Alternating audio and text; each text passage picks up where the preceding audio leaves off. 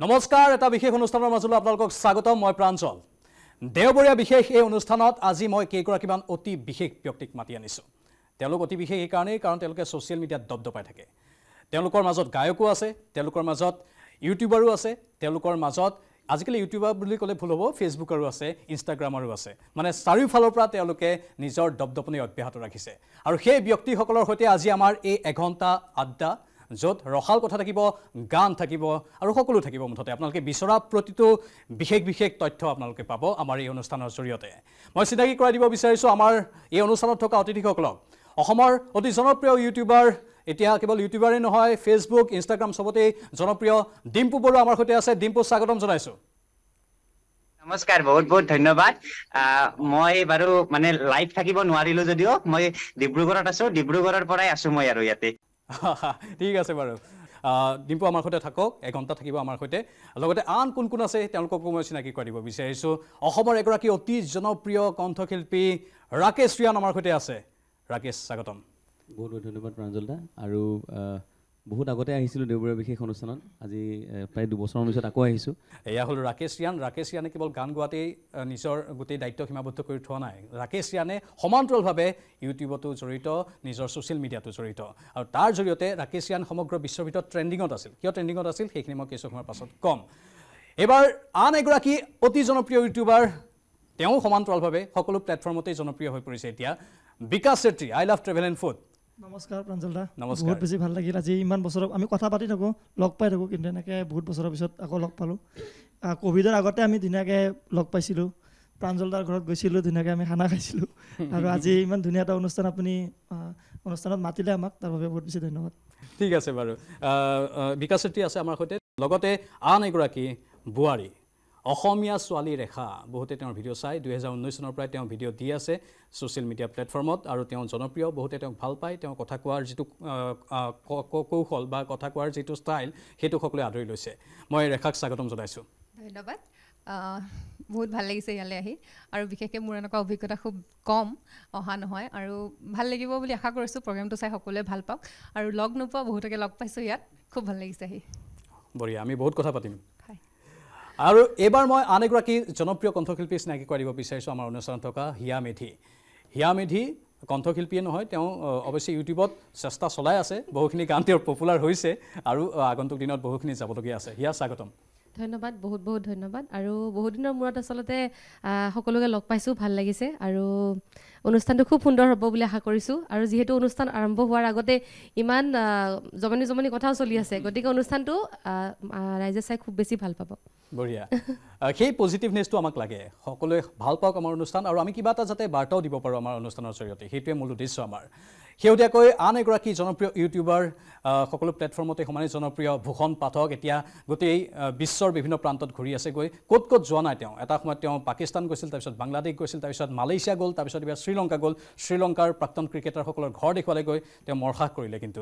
শ্ৰীলংকাৰ নিচিনা এখন দেশত এই সময়ত যে গৈছে তেওঁ ভূষণ স্বাগতম থেংক ইউ পাঞ্জলদা বহুত ধন্যবাদ জ্ঞাপন কৰিছোঁ খুব ধুনীয়া আপুনি ইণ্ট্ৰডাকশ্যন দিলে আৰু বহুত দিনৰ মূৰত লগ পালোঁ ক'লে বিকাশে সেই টাইমত বহুত আগৰ পৰাই পাঞ্জলদাৰ লগত চিনাকি আৰু নিউজ 18ৰ লগতে বহুত পুৰণি সম্পৰ্ক ইয়াতে আহি থাকোঁ আৰু আজি সকলোকে ৰাকেশ বিকাশ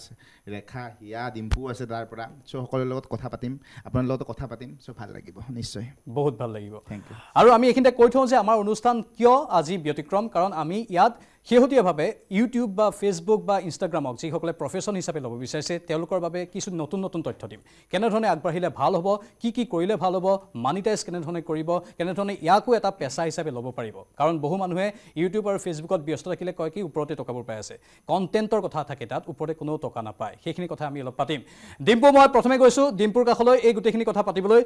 ডিম্পুৱে এইকেইদিন ঘূৰাটো অলপ বেছি হৈছে নেকি গোটেই অসমত একো ঠাই এৰা নাই বিদেশৰ পাছত এতিয়া অসমৰো বহুত ঠাই ঘূৰি আছে ডিম্পুৱে নাই এনেকুৱা নহয় এইকেইদিনতো মই মানে ইমান যোৱাই নাই কাৰণ মস্ত বহুত বেছি গৰম মোৰতো এনেকুৱা লাগে গৰমটো থাকিয়ে যাব নেকি আৰু ঠাণ্ডাৰ দিন নাহিবই নেকি কিন্তু মানে মোৰ পাছতে বহুত ফুৰা বুলি ভাবে কিন্তু মই ফুৰাতকে ঘৰত বেছি থাকোঁ একচুৱেলি মই যেতিয়া ক'ৰবাত বাহিৰত যাওঁ তাতে 4-5টামান ভিডিঅ' বনাই আনো আৰু 4-5 দিনলৈকে মই দি থাকোঁ মই ঘৰত থাকিলেও সেইকেইটা ভিডিঅ' দি থাকোঁ আৰু তেতিয়া মানুহে চাগে ভাবে যে মই ফুৰি আছোঁ কিন্তু ইমানো নুফুৰোঁ কিন্তু এইবাৰ আহিলোঁ আৰু ডিব্ৰুগড় ইয়াৰ আগতে ডিম্পুৱে অষ্ট্ৰেলিয়া তাৰপিছত আনো বহুত ভাল ভাল দেশত গ'ল ক'ত ক'ত যোৱা হৈছিল ইতিমধ্যে বিশ্বৰ কিমানখন দেশ মানে ঘূৰা হৈছে প্ৰথমতেতো মই ডুবাই গৈছিলো তাৰপিছত কাটাৰ গ'লো ফিফা ৱৰ্ল্ড কাপ চাবলৈ তাৰপিছত মালয়েছিয়া থাইলেণ্ড গৈছো অষ্ট্ৰেলিয়া গৈছো তাৰপিছত ইংলেণ্ড গৈছো আৰু ইংলেণ্ডৰ লগতে ওচৰে পাজৰে স্কটলেণ্ড হওক আয়াৰলেণ্ড হওক আৰু এতিয়া এই মাহৰ 29 তাৰিখে মই গৈ আছো ইউৰোপ ছুইজাৰলেণ্ড যাম জাৰ্মানী যাম আৰু ফ্ৰান্স যাম আৰু নেদাৰলেণ্ডো যাম বুলি ভাবিছো টিকেট কটা আছে বা টিকেট কটা আছে বাকি একো নৰলেইচোন সব ঘূৰা হ'ল ডিম্পুৰ কথা পাতিম কাৰণ এই গোটেই ভ্ৰমণৰ কথা ক'লেই যেহেতু টকাৰ কথাও আহে স্পন্সৰশ্বিপ কেনেধৰণে পোৱা যায় বা এই ভ্ৰমণবোৰৰ বাবদ তাৰ কোনোবা অসমীয়া মানুহে তেওঁলোকক মাতে নেকি সেইখিনি কথাও আছে মই তাৰ পূৰ্বে ৰাকেশ ৰিয়ানৰ এটা গান ট্ৰেণ্ডিঙত আহিছিল মই আৰম্ভণিতে অলপ ক'লোঁ যে বিশ্বত খুব কম ইউটিউবত ট্ৰেণ্ডিঙত অহা মানুহ থাকে মানে ইউটিউবত 1ৰ পৰা 20লৈকে ট্ৰেণ্ডিঙত থাকে নেকি মোৰ যদি ভুল নাই মই ইমান নাজানো কিন্তু মই বস্তুটো এটা গান ট্ৰেণ্ডিঙত আহিছিল কিবা 5 নম্বৰ নে 4 নম্বৰত আহিছিলে তেনেকৈ আহিছিলে মানে উঠানমা হৈ থাকে সেইটো আছিলে প্ৰায় 15-20 দিন মানলৈকে আছিলে ট্ৰেণ্ডিঙত আছিলে হয় কাৰণ ট্ৰেণ্ডিঙত থকাটো কম এটা নহয় মোৰ আৰু দুটা আহিছিলে হয় কিন্তু সেই হিচাপে মই ভাবিছিলোঁ ট্ৰেণ্ডিঙত আহিলে বহুত বেছি আচলতে ভিউজ বহুত নহ'লেও কিন্তু কিছুমান গান ট্ৰেণ্ডিঙত আহে কেনেকৈ কি মই ইমান নাজানো বা মই বুজিব চেষ্টাও কৰা নাই আজিলৈকে 24 ঘণ্টাৰ মানে সদায় ভিডিঅ'ত দি থাকেতো ধৰক আজি তেওঁ যিটো গান দিছে সেইটো টাইমত ধৰক বেলেগ একো গান নাছিলে আৰু মানে 24 ঘণ্টাৰ ভিতৰত সেই টাইমত যি ভাল আছে মানে গোটেই চাৰিওফালে মানে ইউটিউবটোত তেনেহ'লে গানটো ট্ৰেণ্ডিঙত আহে আৰু মানে ইমান দিন 15-20 দিন ট্ৰেণ্ডিঙত থকাটো এইটো বহুত ডাঙৰ কথা মানে বহুত কম গান 15-20 দিন আৰু অসমৰ পৰা খুব কম ট্ৰেণ্ডিঙত আছে নেকি মই জনাত বহুত কম ট্ৰেণ্ডিঙত থাকে চাগে ঠিক আছে ভূষণে এইটো অলপ ভালদৰে জানিব কাৰণ ভূষণে বহুত লিজেণ্ড বুলি ক'ব পাৰোঁ আমি ভূষণক না এতিয়া সেই একচুৱেলি কি হয় বিকাশে যিখিনি ক'লে সেইখিনি কথা লগত ৱাচ টাইমৰ ইম্পৰ্টেণ্ট গানটো সম্পূৰ্ণ কিমান চাইছে যে 5 মিনিটৰ গান গোটেই 5 মিনিটটো চাইছে কিছুমানে আমি কি কৰোঁ কেতিয়াবা আপোনাৰ 2 মিনিট চাই বা কাটি চাই যদি ৱাচ টাইম ভাল গানটো আৰু লগতে আপোনাৰ বিকাশে যিটো ক'লে ৱাচ টাইম যদি বেছি সম্পূৰ্ণ 5 মিনিটৰ ভিডিঅ' 5 মিনিটে চাই দিছে বা 4 মিনিট 50 ছেকেণ্ড চাইছে গোটেই সম্পূৰ্ণকৈ চাইছে তেনেকৈ ট্ৰেণ্ডিঙত যোৱা চান্স বেছি থাকে আপোনাৰ ৱাচ টাইমৰ ওপৰত বহুত বেছি ডিপেণ্ড কৰে ইউটিউবত মানে ভিউজ পোৱাটো বহুত টান কাম ফেচবুকত কি হয় এটা মানুহ যদি ভিডিঅ'টো চাই যদি এজনে শ্বেয়াৰ কৰে তাৰ লগত যিমানখিনি ফ্ৰেণ্ড লিষ্টত আছে চবে চাই মানে ভিডিঅ'টো ফেচবুকত ভিউজটো মানে ইউটিউবত আপুনি 50,000 পোৱা আৰু ফেচবুকত 1 মিলিয়ন পোৱা বস্তুটো একেই মানে ফেচবুকত হ'ল আপোনাৰ সেই 3 ছেকেণ্ড চাব লাগে তাৰপিছত আপোনাৰ ভিউজটো কাউণ্ট হয় আৰু ফেচবুকত জানে আপোনাৰ আজিকালি ধৰি লওক কাৰোবাৰ ইউটিউব নাচালেও ফেচবুক সকলোৰে একাউণ্ট আছে ধৰি লওক আমাৰ মাহঁতৰ এজৰ হওক বা সকলোৰে বা ফেচবুক আছে আৰু ভিডিঅ'টো দিয়াৰ লগে লগে অট'মেটিক গুচি যায় কিন্তু ইউটিউবত আপোনাৰ অট'মেটিক গুচি যায় ভিউজটো নাপায় তাৰমানে চাব ক্লিক কৰিব লাগে কিন্তু ফেচবুকত আপোনাৰ অট'মেটিক গুচি যায় টাইপ হৈ গৈছে ধৰক আমি ইনষ্টাগ্ৰাম যে ৰিলছ চাওঁ যে এটাত দিলে নেক্সটটো অট'মেটিক চলি যায় আকৌ নেক্সট যেনেকৈ চলি থাকে ফেচবুকতো সেনেকুৱা হৈ গৈছে এতিয়া এনেকৈ দিব ছেভ কৰিব নেক্সট ভিডিঅ' চলি যাব আৰু ফেচবুকত আজিকালি প্ৰফেচনেল মোডটো অন কৰি ল'ব পাৰে যদি কাৰোবাৰ পাৰ্চনেল প্ৰফাইলো থাকে পেজ নুখুলি প্ৰফেচনেল মোডটোতো আপোনালোকে আৰ্নিং কৰিব পাৰে সেইটো মই আপোনালোকক তথ্যটো দি থ'লোঁ অসমীয়া চলি ৰেখাৰ এতিয়া মই অনুষ্ঠান আৰম্ভ হোৱাৰ আগে আগে আপুনি কৈ আছিলে যে আজিকালি অলপ ভিউজটো কমিছে কিয় মানে কমাৰ কাৰণ কি আচলতে ভিডিঅ'টো সময়ত দি থাকিব পাৰিলে ভাল হয় মই জনাত মানে যিমান ডাঙৰ চেনেলে নহওক যদি ভিডিঅ' দিয়া খেলি মেলি হৈ যায় সময়বোৰ যদি নিমিলে তেতিয়া হয়তো ভিউজ কমি আহিব মানে লাহে লাহে বহুত ডাঙৰ চেনেলত এনেকুৱা হোৱা দেখিছোঁ কাৰণ সময়টো মেইন আৰু মেইনটেইন কৰিবই লাগিব আৰু হিয়া এতিয়া নতুনকৈ ইউটিউব ষ্টাৰ্ট কৰিছে মানে বাকীবোৰক দেখি তাৰমানে সকলোৱে টকা ইনকাম কৰি আছে ময়ো টকা ইনকাম কৰোঁ নেকি নহয় সেইটো কথা নহয় আচলতে ইউটিউব চেনেল বুলি মানে মই ভবাই নাছিলোঁ যে নিজৰ এটা ইউটিউব চেনেল লাগে তেতিয়া মানে ৰাকেশেও গম পাব চাগে যে এনেকৈ সোধে যে বাইদেউ গানটো নতুন গানটো যে ওলাব কোনটো চেনেলত দিম মোৰ মেইন হিট গানকেইটাতো ইউটিউবত নাই সেইটোৱে য'তে ভাল হয় আপুনি কৈছিলে অমিতা গছৰ দীপৰ বিলতে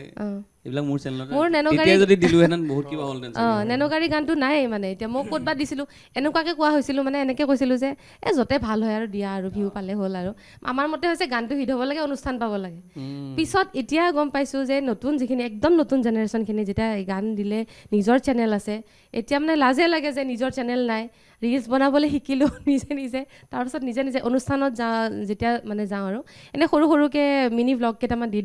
দিলে মই দেখিছোঁ যথেষ্ট ভিউ আহে দেখোন তো সেইটোৱে অকণমান চখ হৈছে আৰু এওঁলোককতো চায়ে থাকোঁ হয় আৰু এটা কথা যে আমাৰ বহুতৰ ভুল ধাৰণা থাকে যে ইউটিউবত কিয় টকা ঘটিব লাগে ইউটিউব এটা হট পথত হোৱাইট মানি আৰু হোৱাইট মানি ইউটিউবে হওক ফেচবুকে হওক ছ'চিয়েল মিডিয়া প্লেটফৰ্মে হওক হোৱাইট মানিত যদি কোনোবাই ভালদৰে কাম কৰি টকা ইনকাম কৰিছে তেনেহ'লে তাত বেয়া পাবলগীয়া কোনো কথা নাথাকে আৰু স্পন্সৰশ্বিপৰ কথাও থাকে তাত আৰু আজিকালি ৰুল ৰেগুলেশ্যন থাকে ভাৰত চৰকাৰে পেইড প্ৰমোশ্যন বুলি লিখি দিবলৈ সকলোকে নিৰ্দেশ দিছে সেই নিৰ্দেশ মানিহে তেওঁলোকে প্ৰমোশ্যনবোৰ কৰে সেইকাৰণে হোৱাইট মানিত কাৰোবাক ব্লেকমেইলিং কৰা নাই কাৰোবাক ধন দাবী কৰা নাই হটপথত তেওঁলোকে কাম কৰি আছে টকা ইনকাম কৰাত মোৰ মতে বাধা হ'ব নালাগে ৰাকেশ ইয়ানৰ এটা গান ultrasound most popular 45 million views 45 million views খুব কমৰে থাকে মানে এটা গানত 45 million views হেইটো পৰা ৰেভিনিউ কিমান মান জেনাৰেট হৈছে বাৰু চোৱা নাই দে মোবাইলটো আছে নাই ইয়াত ৱাইটিটো নাই ইনষ্টল ৱাইটি ষ্টুডিঅ' নাই নেকি নাই মই এবাৰ চাইছিলোঁ এপ্ৰক্স চাগে 7-8 লাখ মান হৈছিলে নেকি 7-8 লাখ টকা এটা গানৰ পৰা আৰু কেৱল ভিডিঅ'টোৰ পৰা অডিঅ'টো মোৰ চেনেলতে নাই আচৰিত হয় কেৱল এটা গানৰ পৰা ভিডিঅ'টোৰ পৰা 7-8 লাখ টকা তাৰ পাছতো ৰাকেশ ইয়ানৰ অহংকাৰ নাই ইফালে ষ্টেজ প্ৰগ্ৰেমবোৰতো আছেই বাৰু সেইবিলাক বাৰু আছে সেইবোৰ হটপথত ইনকাম ৰাকেশ তথাপি আজিলৈকে এটা খানা খোৱা নাই ইমান বছৰ হ'ল গানটো যেতিয়া দিয়া হয় অকল ইউটিউবৰ পৰাতো আহে ৰেভিনিউ আৰু কমচে কম 30টা মান থাকে নেকি প্লেটফৰ্ম 30টা মান বেলেগ বেলেগ প্লেটফৰ্ম থাকে স্পটিফাই অডিঅ' প্লেটফৰ্ম তাত ইউটিউবতকৈ বেছি আহে তাৰ পৰা News18 এইবোৰত থাকে এইটো ইউটিউবতকৈ বেছি মানে এতিয়া যিটো হিয়াই ক'লে অকণমান আগত আমি প্ৰতিটো বস্তু গম পাওঁতে অকণমান দেৰি হয় আজিকালি মানে প্ৰথমৰ পৰাই যেতিয়া ইউটিউবত মই ক'লোঁ যে মোৰ মেইন গানকেইটা যিকেইটা অমিতা গছৰ ফুপুলা ঠাই যিকেইটা সেই সময়ত বহুত হিট হৈছিলে আৰু বহুত ভিউজ হৈছিলে অমিতা গছৰ হওক দীপৰ বিলতে হওক সেইকেইটা চাগে আজি যদি মোৰ চেনেলত থাকিলেহেঁতেন খুব ভাল ৰেভিনিউ পালোহেঁতেন কিন্তু তেতিয়া আমি হিয়াই কোৱাৰ দৰে যে কোনটো চেনেল ভাল কোনটো চেনেলত আগৰ গানটো বেছি ভিউজ হৈছিলে তাত দিওঁ আকৌ সিহঁতক খাতিৰ কৰিব লাগে বিচাৰি উলিয়াব লাগে আৰু এনেকুৱাও মানে উদাহৰণ আছে গান আপলোড দিয়াৰ বিনিময়ত তেতিয়া বহুত ইউটিউব চেনেলে তেতিয়া পইচাও লৈছিলে বহুত ছিংগাৰৰ পৰা পইচা লৈছিলে বহুত পইচা লৈছিলে তাৰপিছত আমাৰ মতে আছিলে গানটো যেন তেন চলিব লাগে মাঘ বিহুত বাজিব লাগে এনেকুৱা টাইপ আছিলে কথাটো তো এতিয়া সেই বস্তুটো আমি মোৰ আজি প্ৰায় 2জনমান ভাইটি আছে এজনৰ আছে আমাৰ চপলো মিউজিক প্ৰাগ মিউজিক তো তেওঁলোকৰ লগ পোৱাৰ পিছতহে গম পালোঁ যে ইউটিউবৰ পইচাটো একেবাৰে সাধাৰণ পইচা এটা ছিংগাৰ্ছখিনিৰ কাৰণে ডিষ্ট্ৰিবিউশ্যনৰ পইচা এটা যিটো থাকে অডিঅ' ডিষ্ট্ৰিবিউশ্যন তাতে ইউটিউবতকৈ মানে 10%হে আমি ইউটিউবৰ থ্ৰু দি পাওঁ বাকী 90% আমি অডিঅ' ডিষ্ট্ৰিবিউশ্যনৰ পৰা পাব লাগে আচলতে তো যেতিয়াৰ পৰা আমি দিয়া আৰম্ভ কৰিছোঁ তেতিয়াৰ পৰা সেইফালৰ পৰা আমি প্ৰতিজন ছিংগাৰে পোৱা আৰম্ভ হৈছে কিন্তু গম পাওঁতে অকণমান দেৰি হ'ল ডিম্পু ইনকামৰ কথা ওলাইছে ডিম্পুৰ ইনকাম আজিলৈকে ৰিভিল হোৱা নাই বুলি বহুতে অভিযোগ কৰে ডিম্পুৱে নিজৰ ইনকামটো ৰিভিল নকৰে বুলি কয় কিবা ক'ব বিচাৰিব নেকি ডিম্পুৱে ইনকামনো কি আৰু কেতিয়াবা কমি যায় কেতিয়াবা বাঢ়ি যায় সেইটো আৰু ৰিভিল কৰিতো এইটো আৰু কণ্টেণ্ট কিছুমানেতো কণ্টেণ্টৰ কাৰণে ইনকাম ৰিভিল কৰে ইউটিউবাৰ বিলাকে যে কয় মই ইউটিউবত কিমান টকা পাওঁ তাৰ মেইন কাৰণ এইটো নহয় যে সি ক'ব খুজিছে কিমান টকা পায় তাৰ মেইন কাৰণ এইটো তাক ভিডিঅ' বনাব এটা টপিক লাগে হয় সেইটো বাৰু হয় সেইটো টপিকত ভিডিঅ' দিয়াৰ লগে লগে সেইটোত ভিউজ পাব সেইটো ইনকাম এটা এড হ'ব নহয় জানো কিমান টকা পাইছি চাওঁ ৰ সেনেকুৱা আৰু কিন্তু ইউটিউব ইনকামটো তেনেকুৱা নহয় এইটো সম্পূৰ্ণ এটা টেক্সেবল ইনকাম হয় ইভেন মই GST দিওঁ যি মই স্পনচাৰশ্বিপ পাওঁ সেই স্পনচাৰশ্বিপৰ মই 18%কে GST মই দিওঁ আনকি মই ইনকাম টেক্স ফাইল কৰোঁ তো এইটো এটা সম্পূৰ্ণ হোৱাইট মানি হয় যে মই প্ৰতি বছৰে ইনকাম টেক্স মোৰ ITR ফাইল আছে মোৰ GST চাৰ্টিফিকেট আছে সকলো আছে তো এইটো একদম 100% টোটেলি হোৱাইট মানি হয় এইটো বৰ ডাঙৰ পইণ্ট কৈছে GST বা ইনকাম টেক্স দিয়া আনকি ইউটিউবাৰসকলে বা ফেচবুকত যিসকল জড়িত তেওঁলোকে US টেক্স এটাও দিব লাগে কেৱল যে আমাৰ ইয়াতে টেক্স দিব লাগে তেনেকুৱা নহয় USতো তেওঁলোকে যিমান ৰেভিনিউ আৰ্ণ কৰে US টেক্সৰ বিধি নিয়ম অনুসৰি তাতো এটা পাৰ্চেণ্টেজ কাটি পেলাইহে তেওঁলোকলৈ সেইটো পঠিয়ায় আকৌ ইয়াত যেতিয়া পাব ইয়াৰ যেতিয়া বেংক একাউণ্টত সোমাব সেই বেংক একাউণ্টৰ পৰাও যদি তেওঁৰ ইনকাম বহুত হৈ আছে তাৰ পৰাও এটা টেক্স কাটিব মই ইতিমধ্যে কৈছোঁ যে হোৱাইট মানি আৰু সেয়েহে ইয়াক ক'বলৈ লাজ কৰিব নালাগে আমি আৰু ই এটা সৎ পথত ইনকাম কৰা পন্থা হয় ইয়াক সকলোৱে আঁকোৱালি ল'ব পাৰিলে ভাল কিন্তু দুৰ্ভাগ্যৰ কথা 100টা চেনেলৰ ভিতৰত মাত্ৰ 5টাহে মনিটাইজ হয় ভূষণ নহয় জানো 100টা চেনেল যদি ইউটিউব খুলিছে কোনোবাই তাৰ ভিতৰত 5টাহে মনিটাইজ হয় বা বহুতে লাগি থাকিব নোৱাৰে মানে ধৈৰ্য হেৰুৱাই পেলাই যে নোৱাৰিম আৰু মই এটা কিন্তু এটা ভাল হৈ হৈছে ফেচবুকত অলপ তাৰমানে ভিউজ পোৱাটো ইজি তাৰমানে ইউটিউবত টান কিন্তু সকলোৱে কাৰণে ফেচবুকাৰ হৈ গৈছে এতিয়া আৰু কিন্তু ফেচবুকত আপুনি পইচা কম মই এটা এক্সাম্পল দিলোঁ ইউটিউবত যদি আপুনি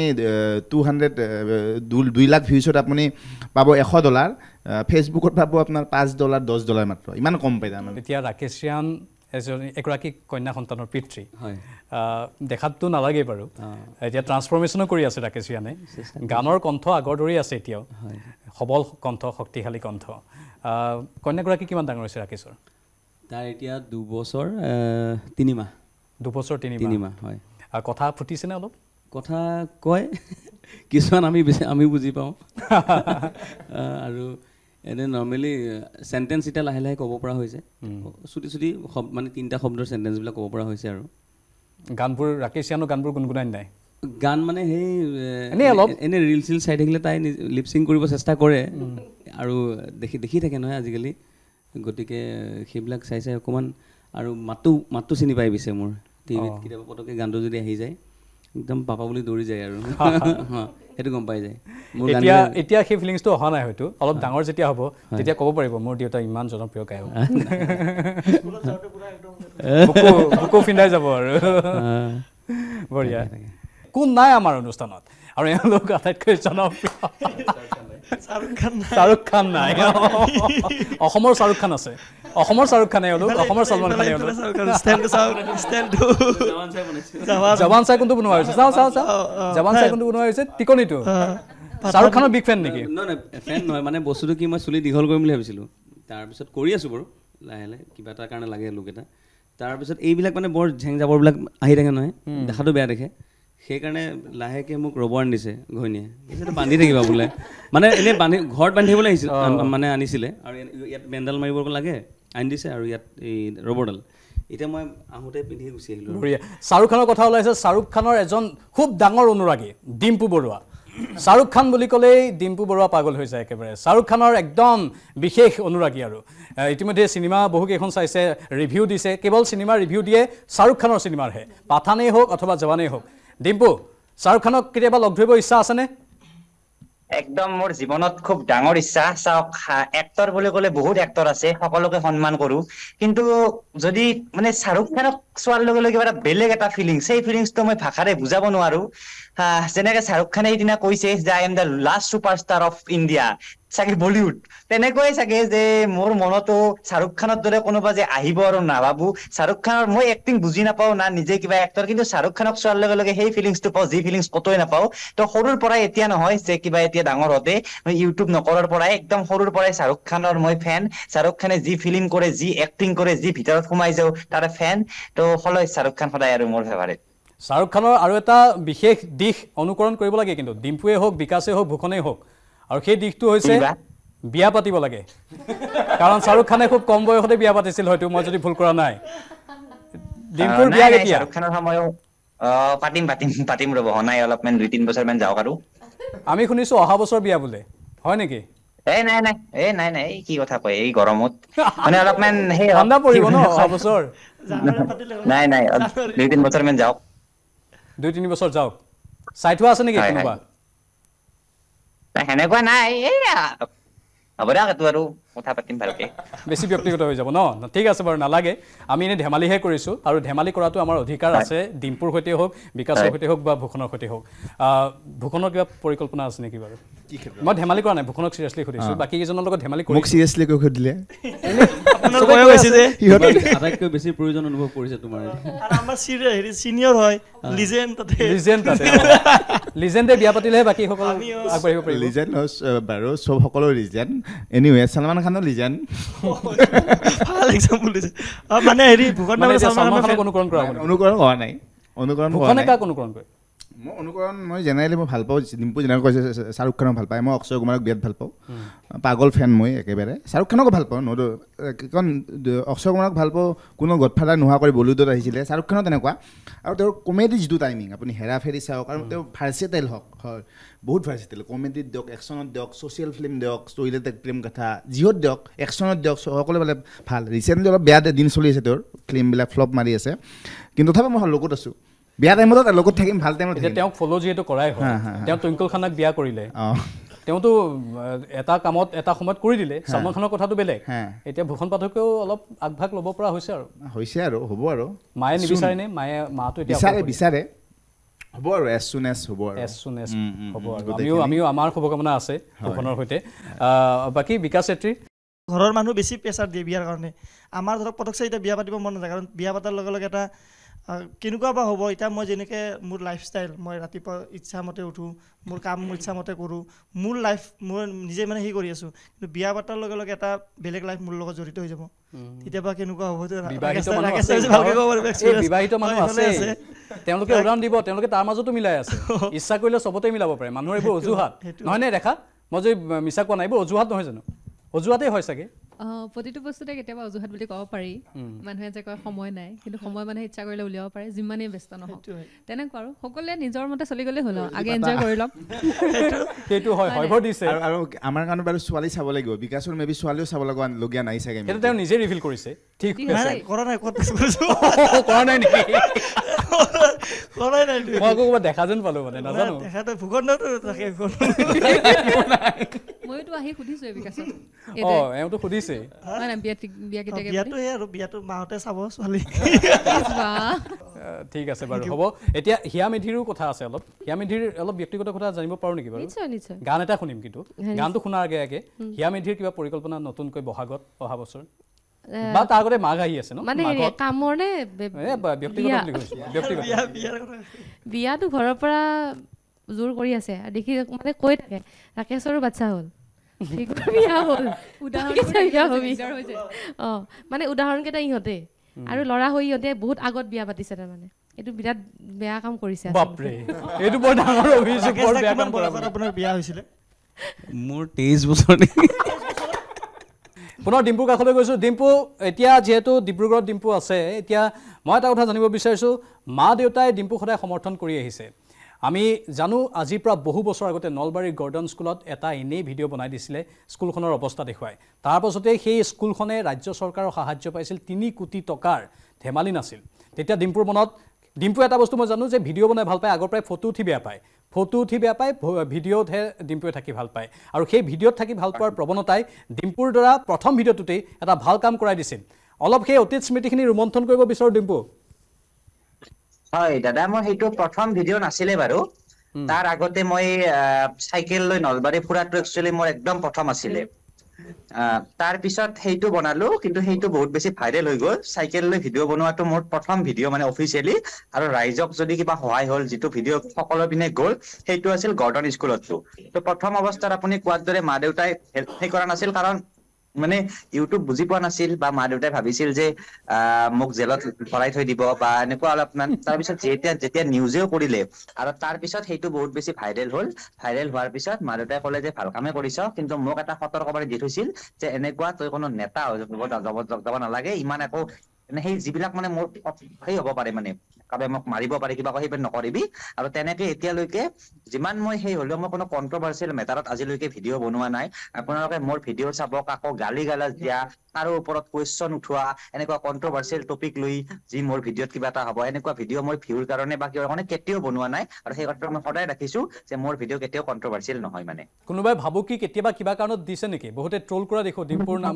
ভিডিঅ'বোৰ কাটি ভাবো কি কেতিয়াবা কোনোবাই দিছে নেকি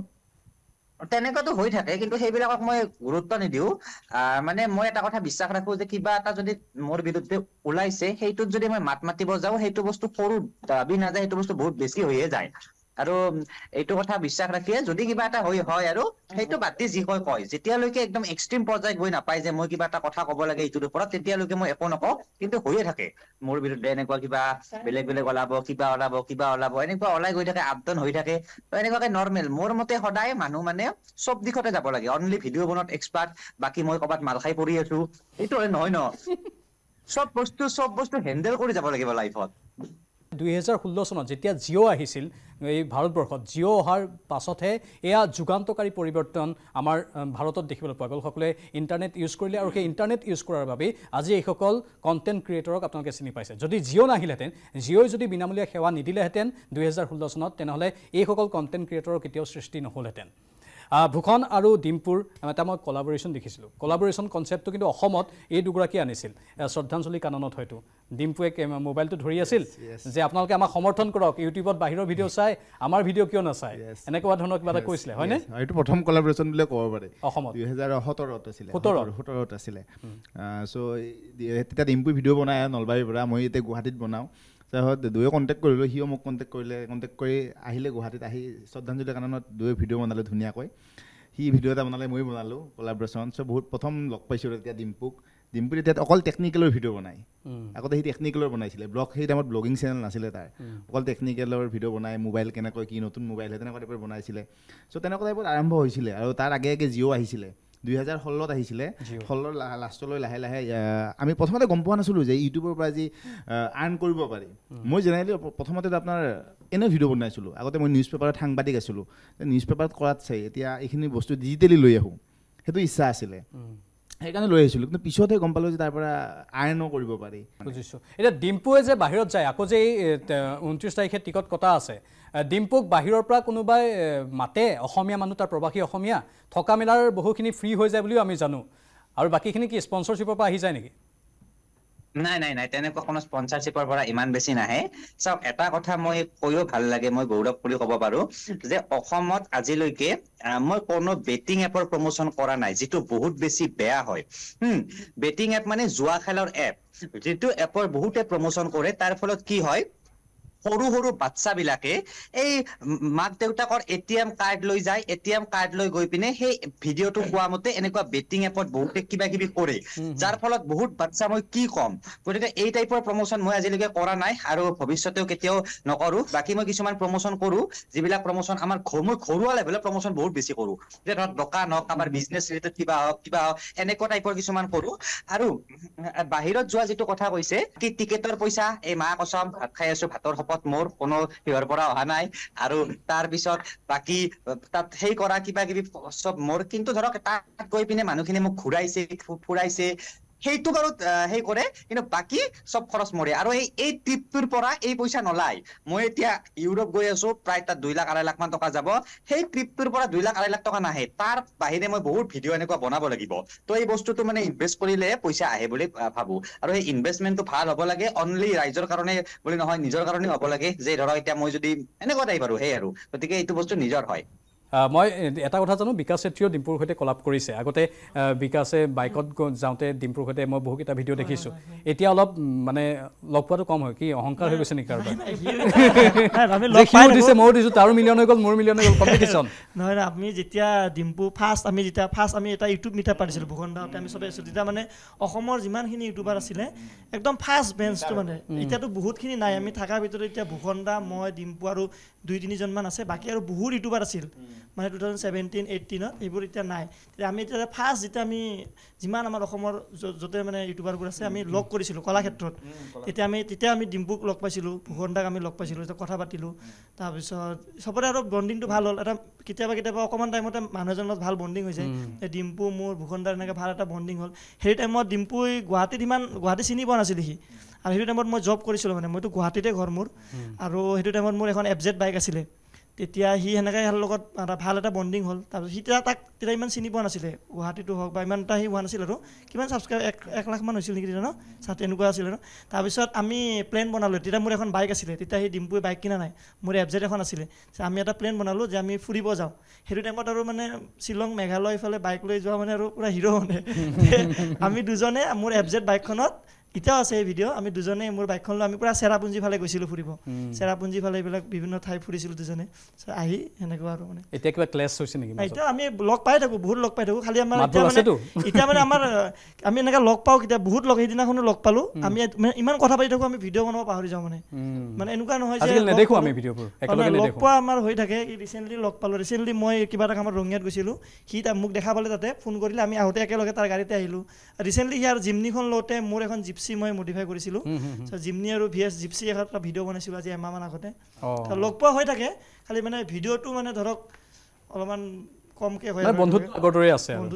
বঢ়িয়া। এতিয়া ৰেখাক মই সুধিব বিচাৰিছোঁ, ৰেখাটো এতিয়া পৰিয়ালৰ লগত থকাৰ কাৰণে বহু ক্ষেত্ৰত বহু মানুহৰ সৈতে সম্পৰ্ক কম হৈ যায়। এতিয়া আমাৰ অনুষ্ঠানতেই ৰেখাক মাতোতে ৰেখাই বহুতবাৰ চিন্তা কৰিলে। ভূষণে মোক ৰেফাৰেঞ্চটো দিলে, আৰু মই ৰেখাৰ ভিডিঅ' চাই থাকোঁ, অসমীয়া চলি ৰেখা, কিন্তু মোৰ তেওঁৰ কণ্টেক্ট নাম্বাৰটো নাছিলে। ভূষণে মোক ক'লে যে তেওঁক মাতিব পাৰে। মই কৈছোঁ ভাল, তেওঁৰ ভিডিঅ'টো মই চাওঁৱেই, কিন্তু মানে বৰ দিগদাৰ হৈ যায় ন মিলাবলৈ। তিনিচুকীয়াত থকা হয়, ইয়াত আকৌ মাৰ ঘৰ মৰিগাঁৱত। হয়, মই মাক লগতে ৰাখি ল'ব লগা হয়, কাৰণ অকলশৰীয়া যিহেতুকে। খালি মানে কিছুমান দায়িত্ব ইয়াতো কোনো নাই মোৰ, তাত দুইফালে চম্ভালিব লাগে সেইকাৰণে কিছুদিনৰ কাৰণে মৰিগাঁও গুচি আহোঁ 2 মাহ 3 মাহ মৰিগাঁৱত আকৌ তিনিচুকীয়াত তেনেকেই চলি আছোঁ আৰু ইফাল সিফাল তাৰ মাজতে ভিডিঅ' আচলতে ইউটিউবত ভিডিঅ' কৰাৰ ক্ষেত্ৰত ধৈৰ্যটো বহুত লাগিব ভাল পাওঁ মানে কৰি মেইন কথাটো সেইটো ভিউজ আহিছে নাহিছে বা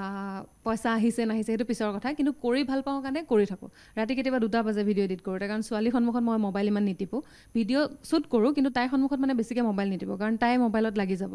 আৰু যিমান পাৰোঁ মানে তাইক যদি এতিয়া মোবাইলটো দিওঁ বহুত বেছি হেৰি হৈ যাব ন সেইকাৰণে নিজৰ কামখিনিয়ে ৰৈ যাওক তথাপিও মানে তাইৰ সন্মুখত নকৰোঁ বুলি থাকে ভিডিঅ'ই লাগিলে মোৰ দেৰি হওক চলাই গৈছোঁ আৰু ভাল পইণ্ট এটা কৈছে আপুনি কাৰণ সৰু ল'ৰা ছোৱালী আজিকালি মোবাইলৰ প্ৰতি যিটো মানে তেওঁলোকৰ প্ৰৱণতা হৈ পৰিছে মোবাইলটো চাই থাকে যাৰ ফলত তেওঁলোকৰ খং বহুত উঠা হৈছে আৰু আপোনাৰ খংটো খঙে কথা ক'বলৈ বহুত দেৰি হৈ যায় মই এইটো বস্তু কোনো বিতৰ্ক হওক বুলি নাই কোৱা কিন্তু বহুত ল'ৰা ছোৱালী দেখিছোঁ কথা কওঁতে বহুত দেৰি হয় কেতিয়াবা মানে কি হয় মোবাইলটো যেতিয়া চাই থাকে সিহঁতি এফালৰ পৰাহে আহি থাকে বস্তুটো সিহঁতৰ ফালৰ পৰাতো একো নাযায় কথা কোৱা হওক বা এইখিনিতো নহয় যিবোৰ দেখি আছে সিহঁতি ভাবি আছে আমি নিজে কৰি আছোঁ কিন্তু সেইটো নহয় যেতিয়া আমি সিহঁতৰ লগত কথা পাতোঁ বেছি সময় দিওঁ তেতিয়া মানে কি হয় সিহঁতি নিজৰ ফালৰ পৰাও ক'বলৈ আৰম্ভ কৰে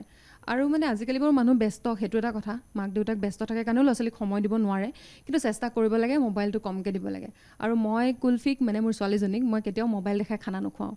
আৰু মই ভিডিঅ'ত সকলোকে প্ৰায় কওঁ যে পাৰিলে খোৱা সময়ত মোবাইল একেবাৰে নিদিব